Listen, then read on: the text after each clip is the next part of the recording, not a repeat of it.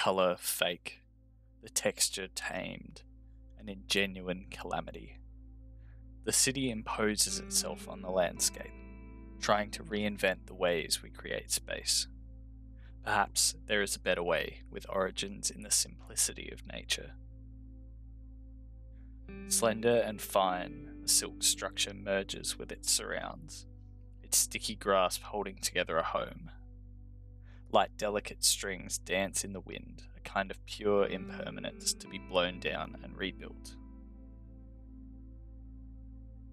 From below the ground, a form ruptures into a sea of grass, not plagued by foreign colours and exotic materials, but deeply tied to its origin in the dirt.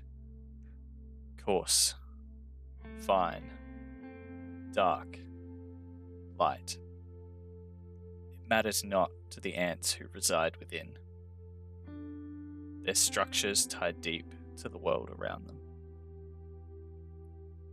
Perhaps instead of a mindset of permanence and splendour, we should seek guidance from simple sources.